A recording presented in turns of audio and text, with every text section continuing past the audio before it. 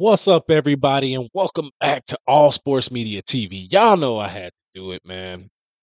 I just couldn't let this one ride. I started to, you know, talk about it a while back, but ultimately I decided not to at first. But then again, I decided let's go ahead and talk about it. But first things first, I hope and pray everything is great your way. Now,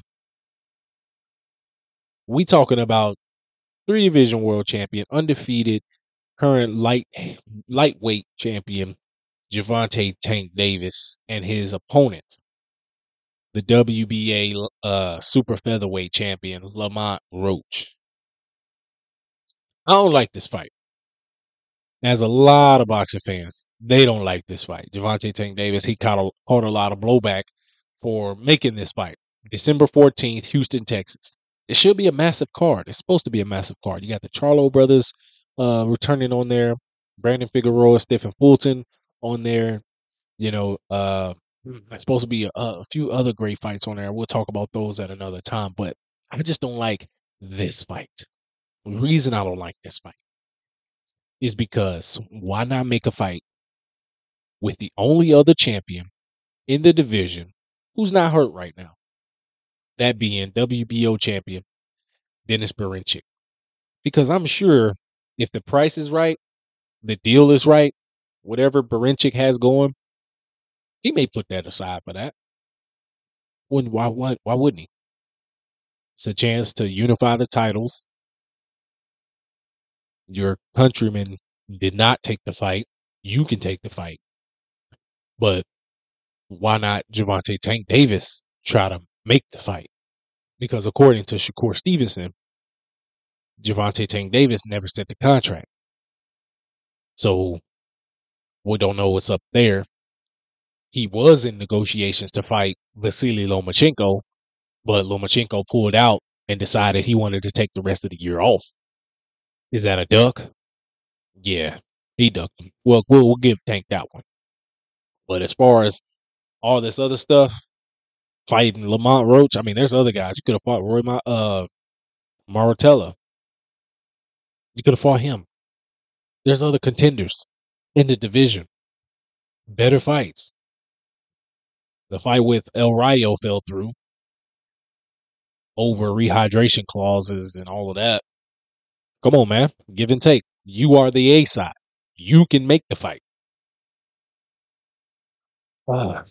His last fight he had with Frank Martin, he put the pressure on. He looked amazing in that fight. But was it that he looked amazing, or was it that the competition just wasn't up to par? We don't know. Not at this point. Prior to that, he had the fight with Ryan Garcia. You can see clearly the difference in skill in that fight.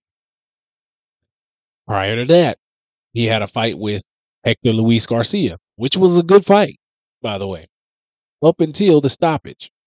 Hector Luis Garcia said he couldn't see out his eye. Fight was over. Prior to that, he had the fight with Rolly Romero. Not even a good fight. You could clearly see the skill difference. Prior to that, he had the fight with Isaac Cruz. Good fight. Good fight. Hurt his hand in the fight. He had to box and use his abilities. So really good fight. Prior to that, he had a good fight with Leo Santa Cruz. I thought it was a good fight up until the knockout. We gotta put the pressure on these guys, our top guys, to make the biggest fights. If you want the fans, to pay these $75, $85 pay-per-view prices, you have got to fight the best competition out there. There's no way around it anymore. Riyadh season, Turkey Al-Sheikh has put on some of the biggest, most massive cards you could think of with the best fighting the best. That's what we want to see. Will we get that from Gervonta Tank Davis anytime soon? We don't know. This will be the last fight for him of this year. Obviously, he probably won't fight again until June, maybe, of next year. Come on, man. I want to know what y'all think about this. I just wanted to come on here and say this is a fight that I don't like. It's a fight that I think shouldn't have been made. I'm not gonna Lamont Roach. He's a good fighter. Let's not.